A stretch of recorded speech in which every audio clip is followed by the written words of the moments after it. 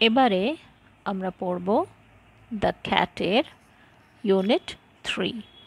The cat লিখেছেন Andrew Barton Paterson.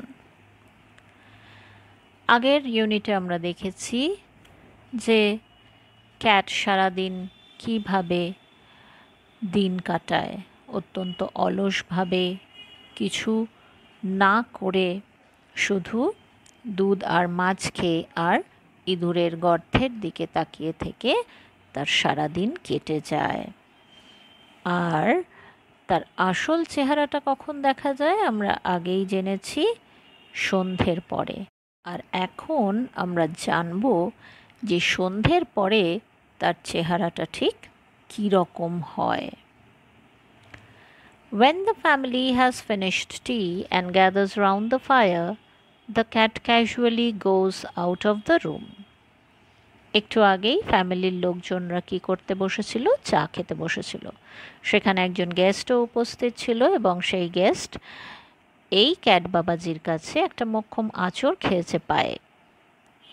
যাই হোক, সেই পরিবারের চা পর্ব মিটে গেছে। যখন তাদের চা খাওয়া শেষ হয়ে গেছে এবং তারা সবাই জড়ো হয়েছে ফায়ার প্লেসের চারিদিকে। শীতের দেশে তোমরা জানো যে বাড়ির ভেতরে বাড়িটাকে উষ্ণ রাখার জন্য আগেকার দিনে ফায়ার প্লেসে আগুন জ্বলত। তো সেই আগুনের চারিদিকে সবাই জড়ো হয়েছে গল্প করতে বা সময় কাটাতে। আর ক্যাটও বুঝে গেছে যে আর এখানে কোনো খাবারের ভাগ পাওয়ার কোনো চান্সই নেই। তাই সে কি করছে? সে ক্যাজুয়ালি, সে ধীর গতিতে হেলতে দুলতে হেঁটে হেঁটে কোথায় চলে যাচ্ছে? ঘরের বাইরে। True life now begins for him.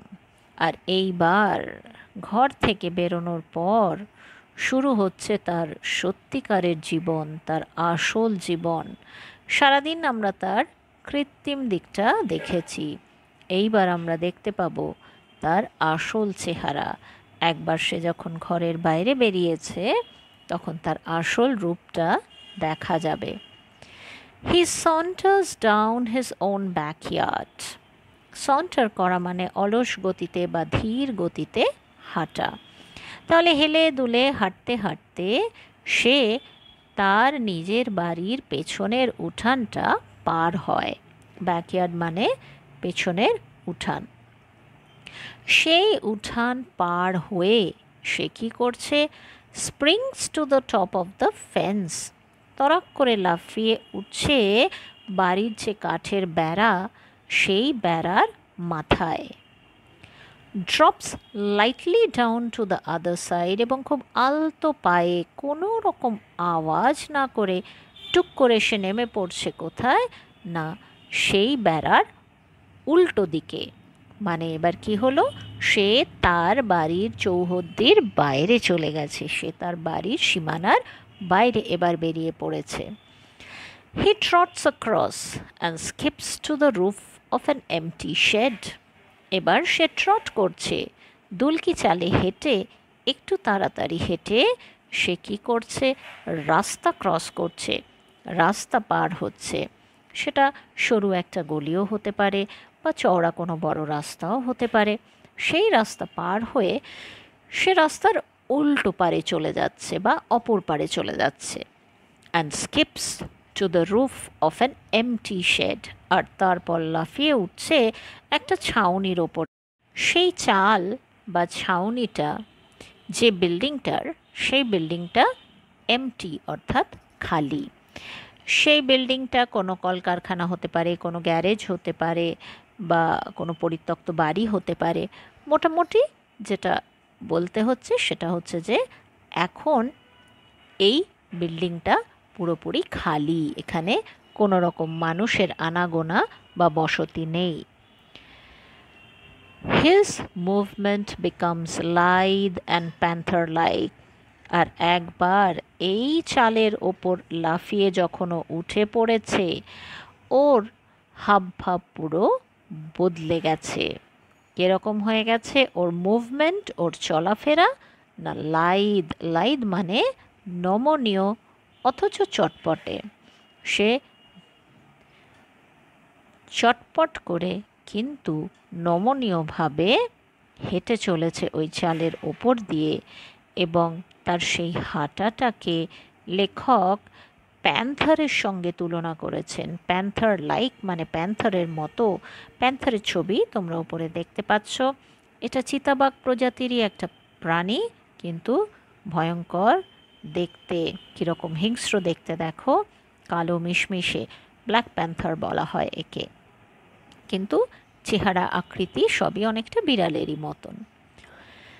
He looks keenly from side to side and moves noiselessly, for he has so many enemies, dogs and small boys with stones.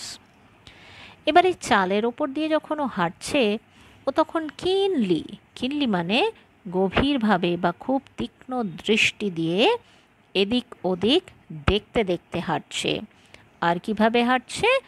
নয়েজলেসলি, একটু আওয়াজ না করে ও হাঁটছে। আর কেন ও এরকম বারবার এদিক ওদিক দেখতে দেখতে হাঁটছে আর কোনো রকম আওয়াজ কেন ও করছে না? For he has so many enemies, কারণ ওর প্রচুর শত্রু আছে, ওর অনেক শত্রু আছে। আর এই শত্রুরা কারা? ডগস, কুকুর। আমরা সবাই জানি যে কুকুর আর বিড়াল কেউ কাউকে সহ্য করতে পারে না, বেশিরভাগ সময় কুকুর বিড়ালকে দেখলেই তাড়া করে। তাহলে ওর একটা বড় শত্রু হচ্ছে কুকুর। আর একটা বড় শত্রু হচ্ছে কারা? স্মল বয়েজ, ছোট ছোট ছেলেগুলো, যাদের হাতে থাকে ঢিল। আর এই ছোট ছোট ছেলেগুলো বিড়াল কুকুর দেখলেও করে, বিড়াল দেখলে বেশি করে। তারা কি করে? ওই ঢিল তুলে নিয়ে ওদের গায়ে ছুঁড়ে মারে। এটা যেন ওদের একটা সর্বকালের স্বভাব। আশা করি মেয়েরা এটা করে না, কিন্তু ছেলেরা করে আমি জানি, কিন্তু এটা করা উচিত নয়। কারণ এটা করা মানে কিন্তু নিষ্ঠুরতার পরিচয় দেওয়া। একটা ঢিল যখন সজোরে কারো গায়ে এসে লাগে, তখন কিন্তু তাতে ভীষণ ব্যথা লাগে। তাই কাজটা আমাদের করা উচিত নয়। যাই হোক, বিড়াল কিন্তু জানে যে এই ছোট ছোট বদমাইশ ছেলেগুলো যারা ঢিল ছুঁড়ে মারে আর কুকুর, এরা ওর জাত শত্রু। তাই এদের থেকে নিজেকে বাঁচিয়ে রাখার জন্য ও সব সময় চারিদিক ফলো করে, সব সময় চারিদিক দেখতে দেখতে নিঃশব্দে হাঁটে। এই মুহূর্তেও তাই করছে ও চালের ওপরে। On top of the shed, the cat arches his back and rakes his claws once or twice through the soft bark of the old roof. এবার এই চালের ওপরে ওঠার পর বিড়াল কি করছে? আর্চ করছে। আর্চ করা মানে ধনুকের মতো বেঁকে যাওয়া, শরীরটাকে ধনুকের মতো বেঁকাচ্ছে। আর তারপর রেক করছে, আঁচড় কাটছে। ওর ক্লজ, ওর নখগুলোকে দিয়ে আঁচড় কাটছে। কোথায়? দু একবার ওই যে চালের ওপরে নরম ছাল, সেই নরম ছালটার ওপর। এই বিল্ডিংয়ের শেডটা বা চালটা অনেক পুরনো হয়ে গেছে, আর এটা কাঠের তৈরি। চালে যে ছাউনি দেওয়া আছে সেটা কাঠের, আর সেই কাঠগুলো অনেক কালের বলে নরম হয়ে গেছে। আর তাই এগুলোর মধ্যে আঁচড় কেটে ও নিজের নখগুলোকে একটু সানিয়ে নিচ্ছে। He stretches himself a few times to see if every muscle is in full working order. তারপর নিজেকে বেশ ভালো করে কয়েকবার টান টান করে নিচ্ছে। কেন টান টান করছে? না, এটা দেখার জন্য যে ওর শরীরের মাংসপেশিগুলো সব ঠিকঠাক আছে কি না, ঠিকঠাক কাজ করছে কি না। তাহলে এখানে লেখক এটা কিন্তু মজা করে বলছেন। আসলে ও সারাদিন অলসভাবে কাটিয়েছে, আর ওর মাসেলগুলো বা পেশিগুলোর একটুও কোনো কাজ হয়নি। সেই জন্যই লেখক বলছেন যে ও নাকি ওর পেশিগুলো ঠিকঠাক কাজ করছে কিনা সেটা দেখার জন্যই টান টান করে নিচ্ছে শরীরটা। আসলে এটা হয়তো নয়, বিড়াল এমনি নিজেকে একটু টান টান করে মাঝে মাঝেই। Then, drooping his head nearly to his paws, he sends across a call to his kindred. তারপর ড্রুপ করা মানে আনত করা বা ঝোঁকানো। ও নিজের মাথাটাকে একদম নিজের থাবা, পজ মানে থাবা, থাবাগুলোর কাছে ঝুঁকিয়ে নামিয়ে একটা ডাক ছাড়ছে। কাদেরকে ডাকছে? ওর কিন্ড্রেডদেরকে ডাকছে। ওর কিন্ড্রেড মানে ওর জ্ঞাতি বা স্বজাতীয় বন্ধু বান্ধবদেরকে ও ডাকছে, বলতে চাইছে, দেখ আমি চলে এসেছি, তোরাও চলে আয়। আর সেই ডাক কিন্তু অযথা নয়, সেই ডাক বিফলে যায় না। কেন? Before long become gliding graceful shadows. কারণ অনতিবিলম্বেই, অল্প সময়ের মধ্যেই তার সেই বন্ধুবান্ধবরা সত্যিই আসতে শুরু করে। এবং কিভাবে তারা আসে? তারা গ্লাইড করতে করতে আসে, যেন পিছলে হড়কে একদম সুন্দরভাবে চলে আসে। আর গ্রেসফুল, অত্যন্ত স্বাভাবিক, মাধুর্যপূর্ণময় তাদের সেই হাঁটা, সেইভাবে রাজকীয় চালে তারা হাঁটতে হাঁটতে চলে আসে। আর যেহেতু অন্ধকার নেমে এসেছে, সেহেতু তাদেরকে স্পষ্ট আর দেখা যায় না, মনে হয় যেন কতগুলো সুন্দর ছায়ামূর্তি খুব নিপুণভাবে হেঁটে চলে যাচ্ছে। No longer are they the meek creatures who an hour ago were mewing for fish and milk. আর তারা সেই মেক অর্থাৎ বিনম্র বা বিনীত প্রাণীটি নয়, যারা ঘণ্টাখানেক আগেই মাছ আর দুধের জন্য মিউ মিউ করে ডাকছিল। এই চেহারার সঙ্গে সেই যে কয়েক ঘন্টা আগের চেহারা, এটা একেবারেই যেন মেলানো যাবে না। দে আর নাও গ্রিম ফাইটার্স। এখন তারা গ্রিম মানে ভয়ানক বা হিংস্র হয়ে উঠেছে, এবং তারা এখন এরকম হিংস্র যোদ্ধা, ফাইটার্স। তারা এখন মারপিট করতে পারে ভীষণ হিংস্রভাবে। দিনের বেলা দেখেও বোঝার উপায় নেই যে তারা এতটা হিংসাত্মক হয়ে উঠতে পারে। Just think how much more he gets out of his life than you do out of yours. তাহলে এবার ভাবো যে ও নিজের জীবন থেকে কতটা আত্মতুষ্টি লাভ করে, তোমরা কিন্তু তার অর্ধেকও লাভ করতে পারো না। তোমরা নিজেদের জীবন থেকে যতটা সন্তুষ্ট হও, তার থেকে অনেক বেশি সন্তুষ্টি লাভ করে বিড়াল নিজের জীবন থেকে। জীবনটাকেও উপভোগ করে, জীবনটাকেও আনন্দ করে কাটায়। And the sports they have to. আর তাদের খেলার কথা সে আর কি বলবো, দুর্দান্ত সমস্ত খেলাধুলা করে ওরা। আমরা ফার্স্ট ইউনিটেই জেনেছি যে ওরা অ্যাথলিট, অ্যাক্রোব্যাট কি না সব কিছু। আর স্বাভাবিকভাবেই সেই কারণে খেলাগুলো তাদের দেখার মতো। As they get older, they go in for sport to the suburban backyard. যত তাদের বয়স বাড়ে, পাগুলো লম্বা হয়, লেজটাও বড় হয়, স্বাভাবিকভাবেই তখন তারা আস্তে আস্তে নিজেদের এলাকা ছেড়ে বেরোতে শুরু করে। কোন দিকে চলে যায়? একদম শহরতলি, সাবারবান মানে শহরতলি। সেই শহরতলির উঠানগুলো, যে বাড়ির পেছনের উঠানগুলো শহরতলির দিকে, সেইগুলোর দিকে তারা পা বাড়ায়, সেইগুলোর দিকে হন্টন লাগায়। These backyards that are dull to us are to them hunting grounds where they have more gallant adventures than King Arthur's knights ever had. আর এই সমস্ত শহরতলির যে পুরনো বাড়িগুলো, সেই বাড়িগুলোর উঠানগুলো আমাদের কাছে ডাল অর্থাৎ ম্যারম্যারে লাগতে পারে, প্রাণহীন লাগতে পারে, বিষণ্ণ আকৃতির মনে হতে পারে, কিন্তু ওদের কাছে এইগুলোই হচ্ছে ওদের শিকারের জায়গা।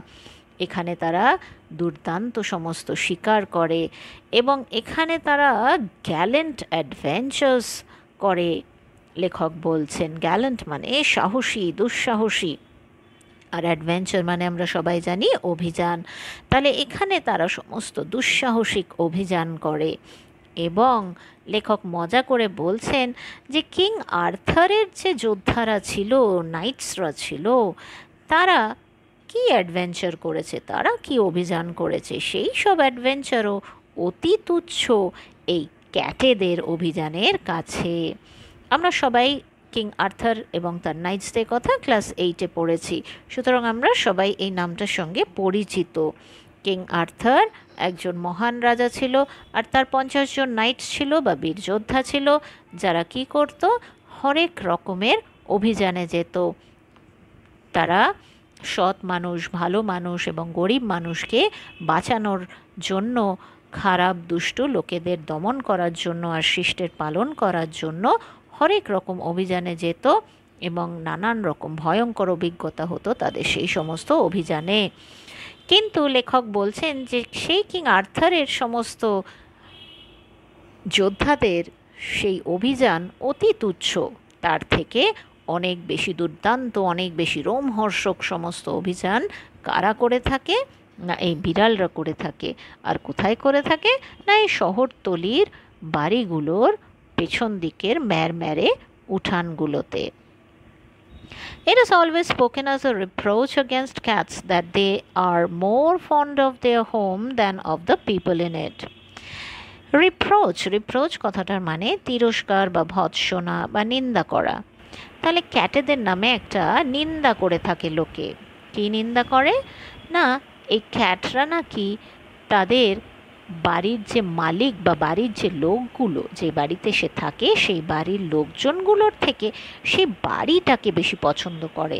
লোকজনগুলো তার অত প্রিয় নয়, বরং বাড়িটা এবং নিজের এলাকাটা নাকি তার অনেক বেশি প্রিয়। Naturally the cat doesn't like to leave his country. হ্যাঁ, এটা খুব স্বাভাবিক। লেখক বলছেন ক্যাট কখনোই তার নিজের দেশ, নিজের জায়গা, নিজের এলাকা, নিজের স্থান এটা ছেড়ে যেতে একদম পছন্দ করে না। The land wire all his friends R and wire he knows every landmark. কেন পছন্দ করে না?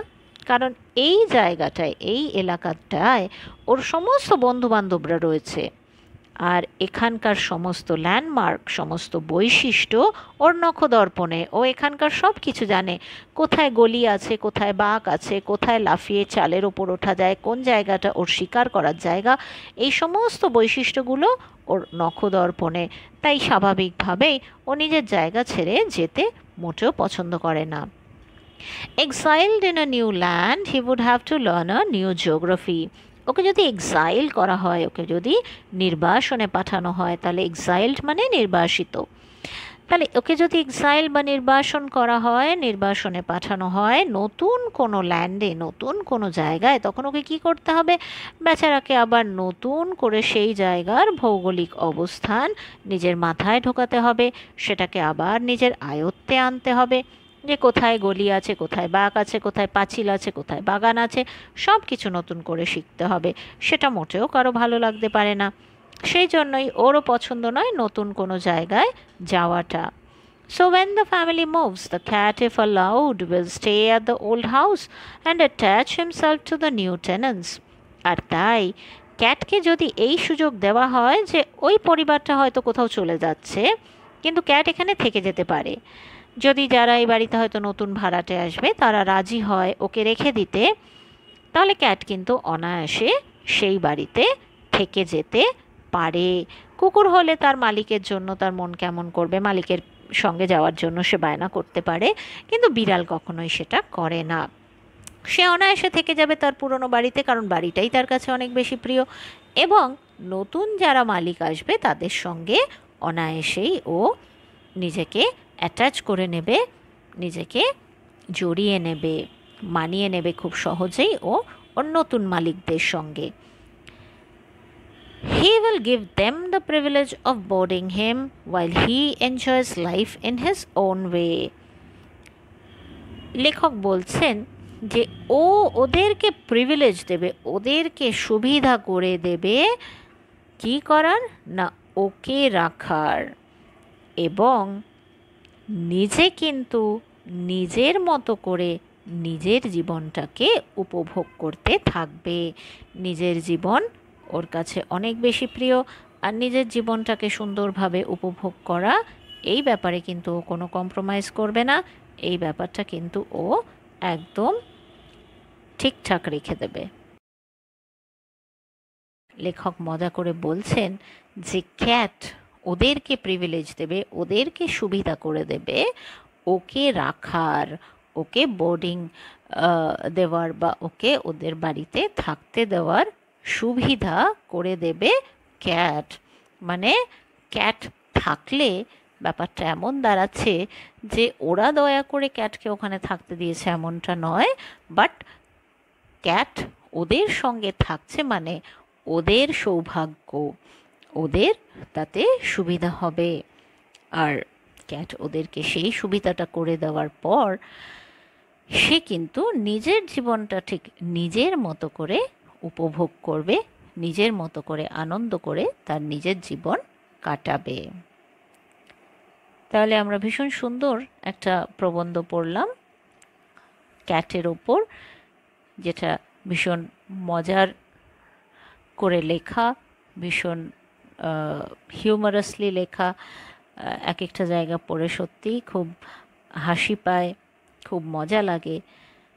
তাই নো ডাউট এটা ক্যাটের ওপর একটা একদম ভিন্ন ধরনের প্রবন্ধ। তাহলে চলো এবার আমরা কম্প্রিহেনশন এক্সারসাইজগুলো করে নিই। প্রথমেই আছে চুজ দ্য কারেক্ট অল্টারনেটিভ। এ দাগ, the cat সন্টার্স down his own, ধীরে ধীরে হাঁটতে হাঁটতে কি পার হয়, তার নিজের ব্যাকইয়ার্ড, বাড়ির পেছনের উঠান, তাই backyard. The cat skips to the roof of an empty shade, SHADE, বইতে SHED আছে আর এখানে SHADE আছে, অলমোস্ট সেম মিনিং, SHADE শেডই হবে আনসার। যদি মনে হয় যে SHED লিখবে তাহলে সেটাও লিখতে পারো। তাহলে the cat skips to the roof of an empty shade. Exiled in a new land, the cat would have to learn new, যদি নির্বাসিত হয় সে নতুন কোনো ল্যান্ডে তাহলে তাকে নতুন করে কি শিখতে হবে, সেখানকার জিওগ্রাফি শিখতে হবে, সেখানকার ভৌগোলিক অবস্থান শিখতে হবে তাকে। তাই আনসার হচ্ছে জিওগ্রাফি। এবার complete the following sentences. Complete the following sentences আমি বারবার বলি যে এই যে বাক্যটা দেওয়া আছে সেটাকেই কিন্তু শেষ করতে হবে, তারপর ফুল স্টপ দিয়ে কিন্তু নতুন আর কোনো বাক্য লেখা যাবে না। তাহলে ইন অল একটি মাত্র বাক্য থাকবে এবং এই যে বাক্যটা শুরু করে দেওয়া আছে এটাকে মিনিংফুলি, যথেষ্ট অর্থপূর্ণভাবে শেষ করতে হবে। তাহলে প্রথমটা দেখা যাক। When the family gathers round the fire, যখন পরিবারের সদস্যরা আগুনের চারিপাশে জড়ো হয় তখন ক্যাট কি করে? The cat casually goes out of the room. The cat casually goes out of the room.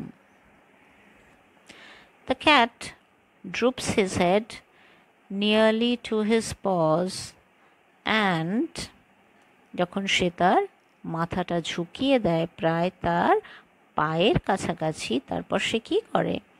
droops his paws and sends across a call to his kindred. তাহলে and sends across a call to his kindred. 8C. Cats go for sports to the suburban backyards as, cat কখন যায় suburban backyards-এ খেলতে? as they get older. তাহলে answer হচ্ছে as they get older. এইসব জায়গাগুলো একটু বুদ্ধি খাটাতে হয়। যেমন দেখো সেন্টেন্সটা ওই সেন্টেন্সটাই কিন্তু পরেরটুকু দিয়ে আমাদেরকে আগেরটুকু চাইছে, সুতরাং ভালো করে যদি যেটা দেওয়া থাকবে সেটা পড়ো তাহলেই বুঝতে পারবে। মোটামুটি একটা বাক্যের ভেতর থেকেই কখনো আগেরটুকু দেওয়া থাকে কখনো পরেরটুকু দেওয়া থাকে, আমাদেরকে একটু বুদ্ধি খাটিয়ে সুন্দর করে সাজিয়ে লিখতে হবে।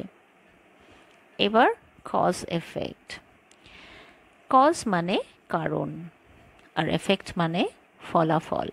মনে মনে সবসময় কারণ এটা হয়েছিল, কেন হয়েছিল আর এর ফলে কি হয়েছিল, এটা হয়েছিল বলে এর ফলে কি হয়েছিল, এইভাবে হিসাব করে লিখলে দেখবে এই আনসারগুলো ভুল হবে না। প্রথমটা দ্য ক্যাট হ্যাজ মেনি এনিমিলস, ক্যাটের অনেক শত্রু আছে। এফেক্ট অর্থাৎ এর ফলে কি হয়, এর ফলে সে কি করে, এর ফলে সে খুব সাবধানে এদিক ওদিক তাকিয়ে কোনো রকম আওয়াজ না করে চলে। তাহলে আনসারটা কী লিখবো আমরা? হি লুকস কিনলি from side two side and moves নয়েজলেসলি। He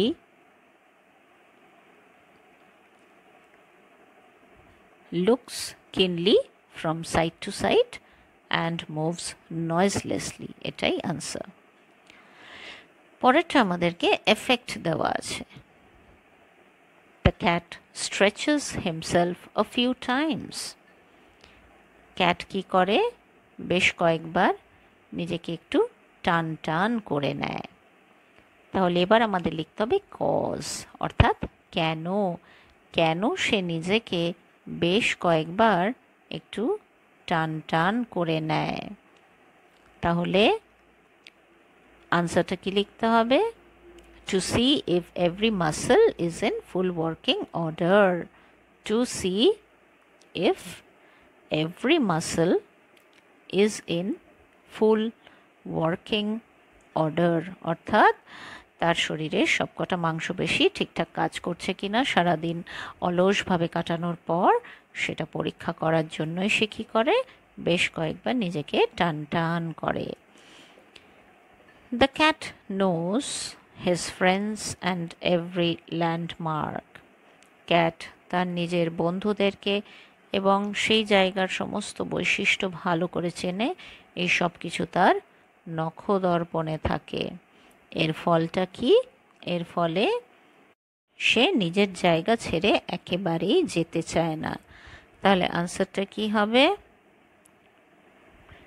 The cat does not like to leave his country. The cat does not like to leave his country. Cat যেহেতু তার ফ্রেন্ডস আর প্রত্যেকটা এলাকার বৈশিষ্ট্য ভালো করে জানে, তাই সে তার এলাকা ছেড়ে মোটেও যেতে চায় না। আশা করি চ্যাপ্টারটা তোমাদের ভালো লেগেছে আর তোমরা পুরোটা বুঝেছো।